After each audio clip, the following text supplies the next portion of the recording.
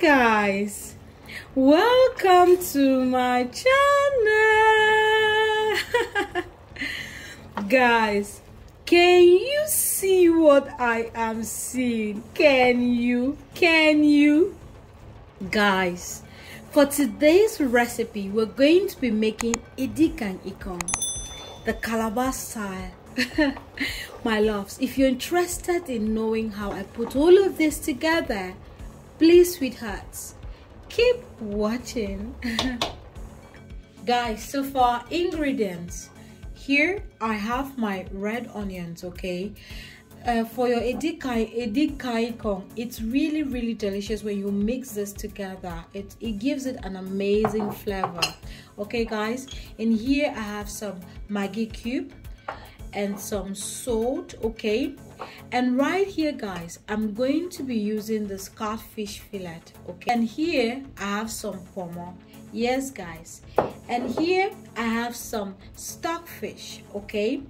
And I have some blended crayfish right here. It's right here I have my grilled meat, okay?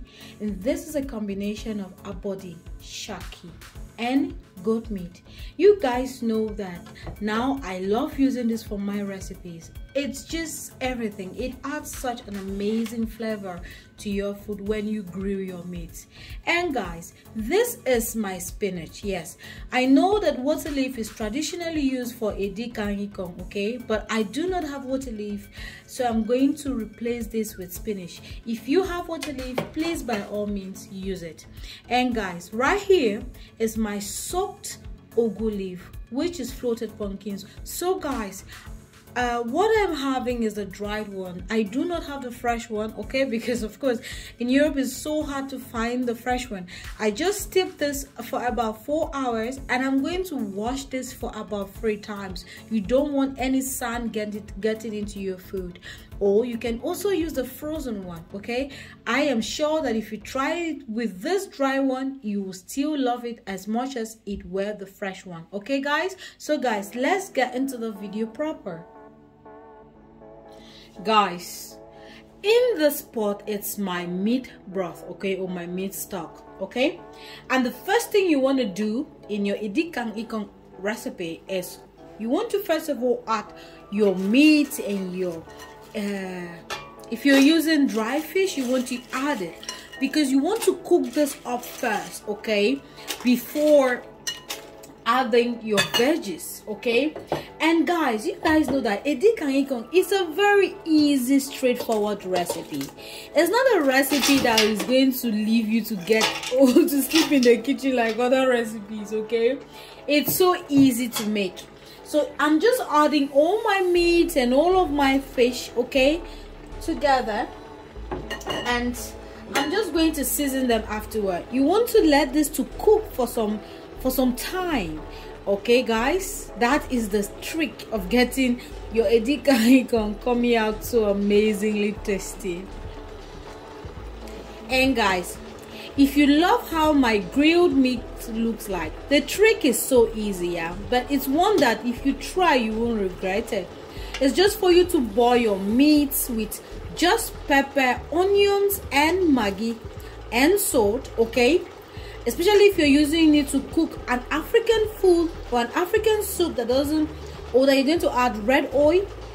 And after your meats are cooked, okay, you just want to send it to your oven and grill it for about for about 25 to 35 minutes at 180 degrees Celsius. Now, if you do not like grilling or you are not able to grill, I mean, maybe if you don't have an oven, that's still okay. Just fry them. It's just everything. It's grilled meat to your soups or in your soups is just an additional bonus for you. However, you can still use boiled meat if that's what you want to, okay? And guys, into this I'm going to add my crayfish, okay? And I'm going to add my Maggi and my salt and some blended peppers that I blended with some onions.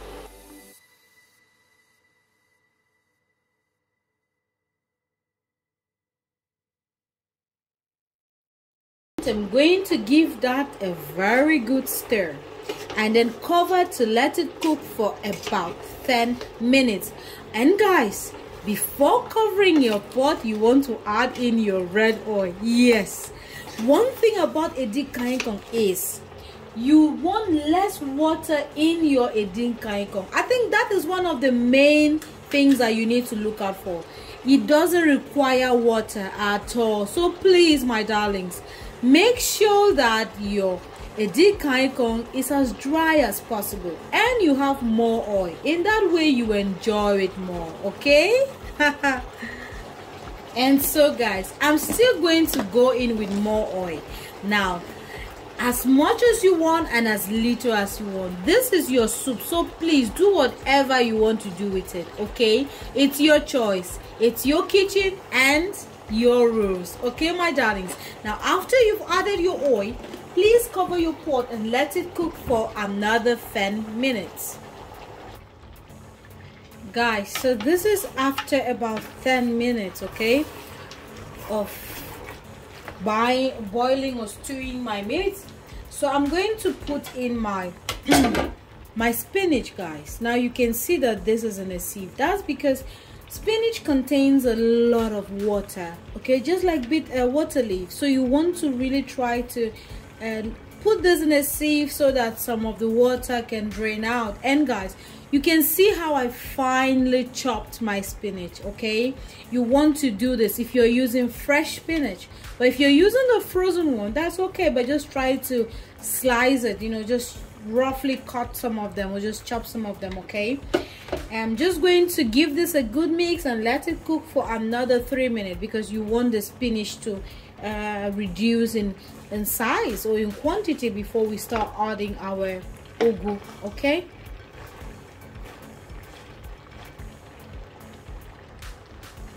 My darlings, if you've watched up to this stage, okay, and you haven't subscribed, sweethearts, please, what are you waiting for? Please, what are you waiting for? Subscribe, my darling. Let's make this family bigger. And if you've already subscribed, my sweetheart, thank you so much for subscribing. Thank you so much. Your subscribe means a lot to me. And please, loves, as you watch my videos and you enjoy them, please try to like, share and comment and let me know how you like it, okay? Help out the sister, okay, sweethearts? Thank you guys so much for all your love and support. Thank you a million times. So I'm just stirring this and I'll leave this to cook for 3 minutes before adding my ugu. My darling, so this is after 3 minutes, okay? And now I'm just going to add in my ugu, okay? Now this is just to show you that even if you live in the diaspora and you cannot get fresh ugu, you can still use the frozen or the dry ugu. However, if you're using the frozen ugu, please try to make sure that you leave it to defrost overnight and you drain out the excess water. You know that Edikangikong doesn't require a lot of water. And did I mention we are using the Calabar Style for this recipe? And guys, to this I'm going to add the rest of my blended pepper and onions, and I'm going to finish off with some crayfish, and I'm adding off some pepper. I love heat, okay? And I'm going to let this to cook for another 5 minutes. It's not good to overcook your vegetables, but it's still good to cook it well.